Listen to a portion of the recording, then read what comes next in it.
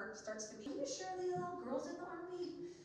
So it was this unknown world that we were all diving into. First coming down that the 1st Cavalry Division was going to deploy over to Iraq in early 2004. Thank you for dressing up for me tonight.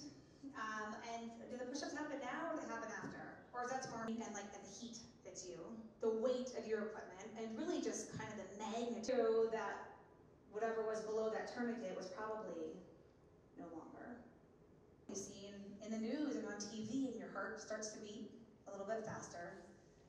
You see in the news and on TV and your heart starts to beat a little bit, right? Not really part of a life plan. That's kind of the beauty of life though. You never know what day. He rushed up to me, he pulled me out of the vehicle with my flak vest, and he laid me to live in the country that we do. And realizing that I wanted to give back to a country. Driver, I was sitting behind the driver. I was kind of doing what's called a ride along. Like I was riding along to learn the route, what we talked about here. And you apply it to your own lives. And I had 2 main jobs over in Iraq. The first was my favorite because I got to be in various supplies in charge of the route, communications with headquarters, just kind of making sure everything